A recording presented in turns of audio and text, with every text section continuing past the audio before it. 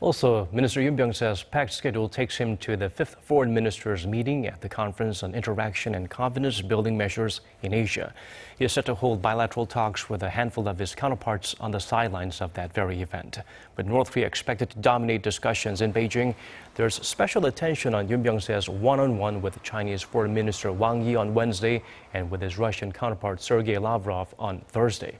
Minister Yun will also give a keynote speech on Thursday to call for closer cooperation from the 26 members of the forum in preventing further North Korean provocations and to address the importance of the thorough implementation of UNSC sanctions. It's the first time Seoul is sending its top diplomat to the quadrennial event since it became a member 10 years ago.